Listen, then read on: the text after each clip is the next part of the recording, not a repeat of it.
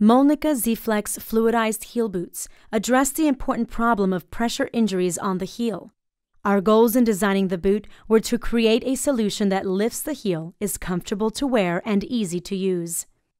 The heel boot combines the company's unique fluidized positioner with a single low-pressure air chamber.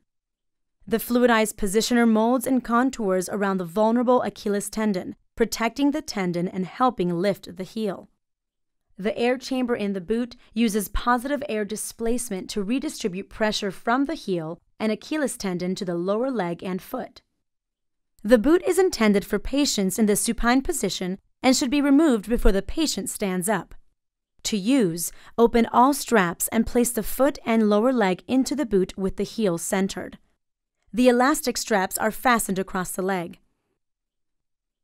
You should be able to slide a finger between the boot and leg to confirm accurate fit. Then, the two ankle support straps are brought up at about a 45-degree angle and attached to the sides. When it's time to check the heel, the ankle support straps can be undone and the foot gate opened.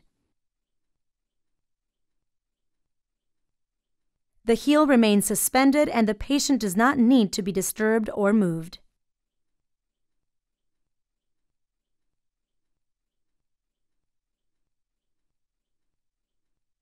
The Mölnlycke Z-flex Fluidized heel boot is adjustable and can be used with patients who have sequential compression devices. Any wiring or tubes should exit the boot through the side strap opening. The boot is lined with a state-of-the-art thermal regulating material that increases comfort and helps prevent overheating.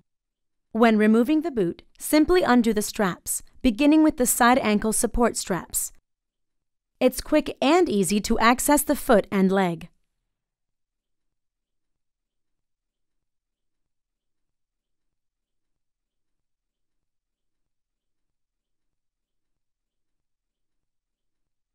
The boots can be cleaned using hospital-approved disinfectant wipes.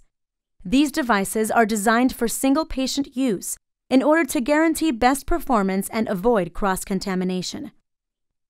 However, they can travel with each patient to the next hospital department or care setting. The Mölnlycke Z-flex Fluidized heel boot can play an important role in a successful pressure injury prevention program.